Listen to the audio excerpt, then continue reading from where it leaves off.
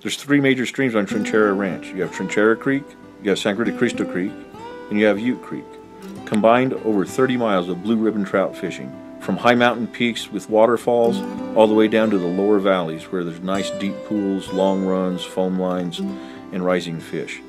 We have hatches that start in late May, early June, and run all the way through August. The best fishing on Trinchera Ranch is usually after the runoff in mid-June through August. The five-star Trinchera Ranch Lodge serves as a base of operations for Solitary Angling Club members and customers of the Solitary Angler. The rooms are fabulous. Beds are exquisite. The food, out of this world.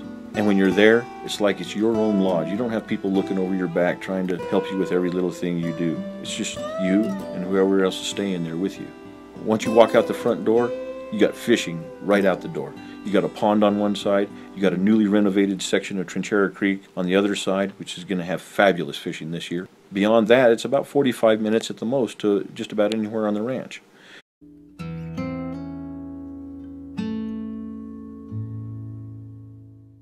Until next time, this is Van Beacham, Tight Lines.